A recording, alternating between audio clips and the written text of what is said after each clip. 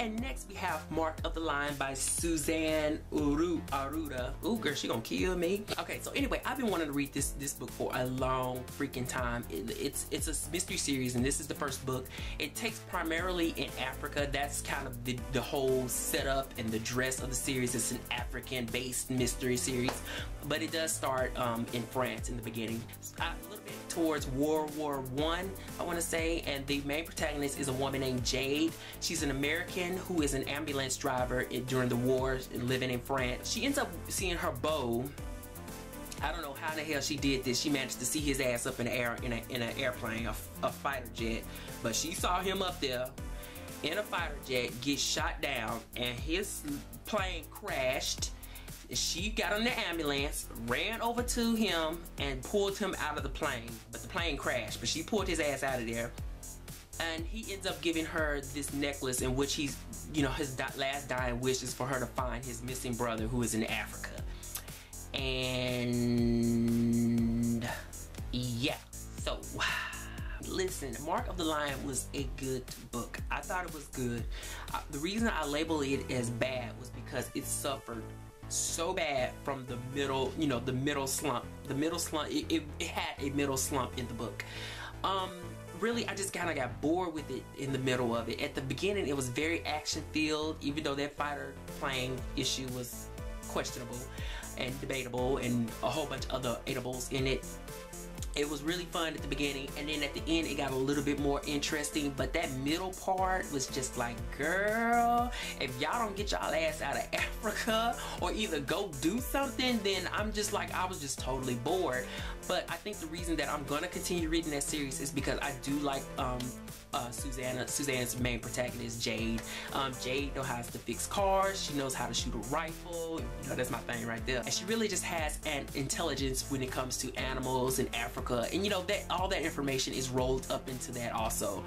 So I will go ahead and move on to the second book. So it's not so bad, but it was kind of bad. You know what I'm saying? Like, we're gonna try the next book and see how she works. If she don't work, then she going to the library donation pile. And another book that is definitely going to the donation pile at the public library is Amy Come Home by Barbara Michaels. Ooh. Oh, Jesus.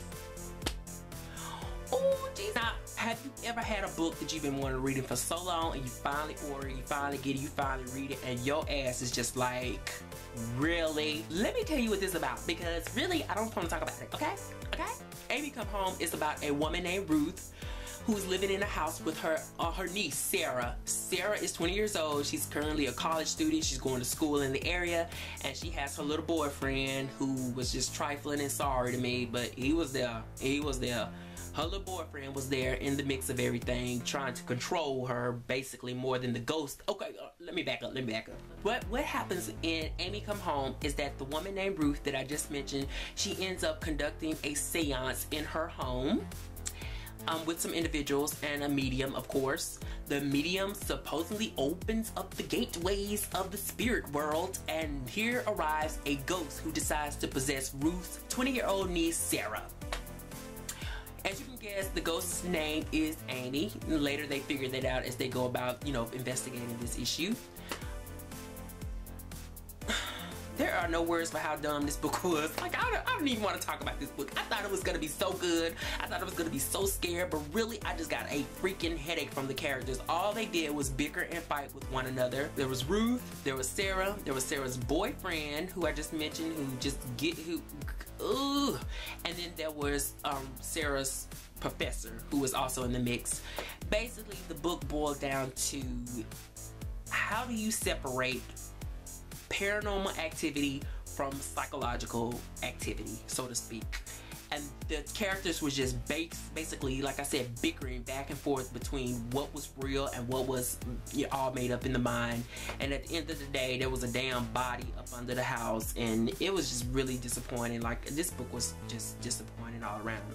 And the funny thing about it is that Barbara Michaels is actually the pen name for Elizabeth Peters, as I mentioned earlier. So with that being said, but Miss Barbara Michaels would not get another damn coin from me. I would not drop another dollar for a Barbara Michaels book again. No ma'am, no God, no way. Now, let's move on to the ugly.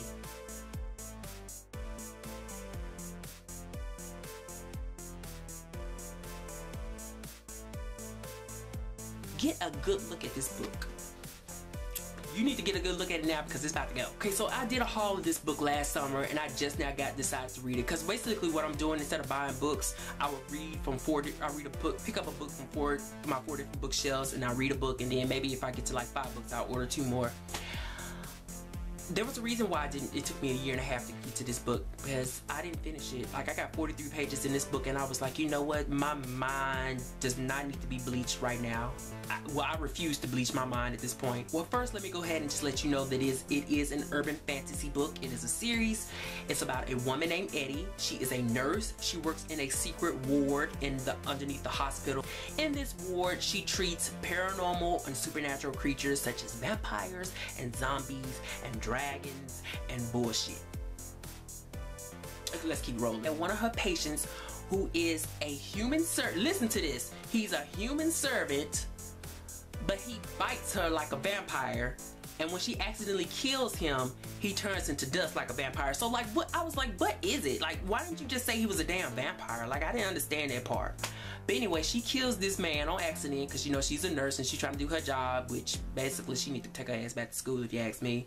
So before he dies, he asks her, can she save Anna? You know how mystical it is. Like, save Anna. He about to die. Save Anna. Would you save Anna?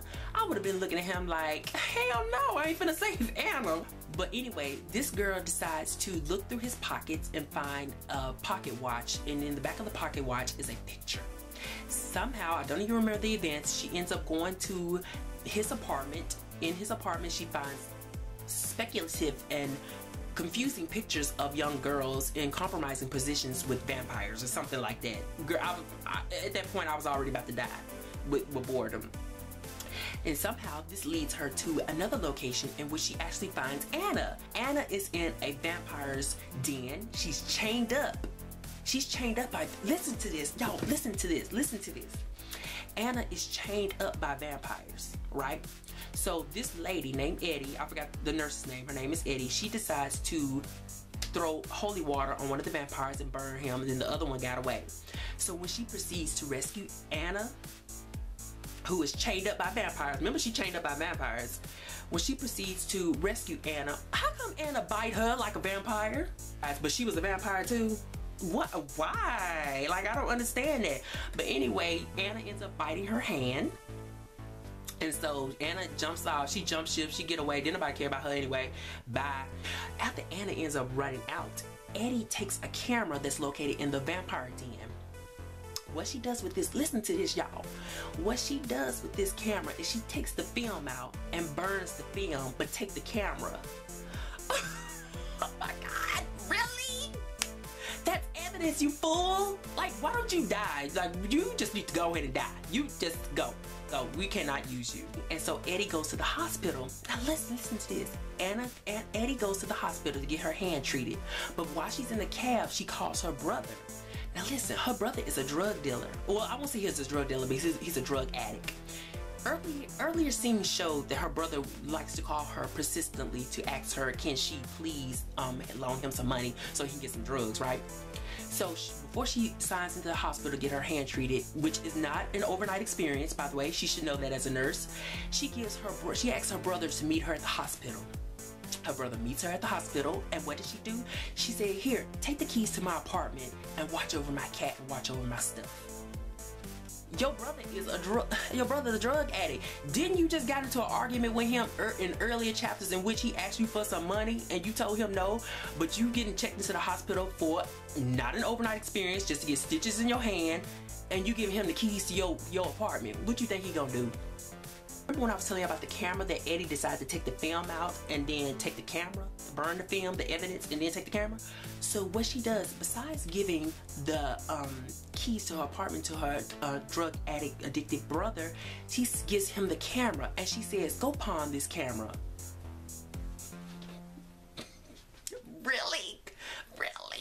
Really? Your brother is, first you destroyed the evidence related to saving Anna. Secondly, you gave your drug addicted brother the actual camera, which is further evidence, told him to pawn it, and gave him the keys to your apartment. So when she leaves the hospital after getting her hand stitched, she comes home to find some of her furniture missing. And then she had the nerve to get mad at her brother and kick him out of her house into the cold. He's homeless, by the way. So yeah, like that. Do y'all want me to show that book again? No, I'm not showing that book again. That book got to go. I just got a headache. It looks like I talk better. It looks like I can explain better about books I do not like. But I got 43 pages in and I was like, you know what? I don't own a revolver.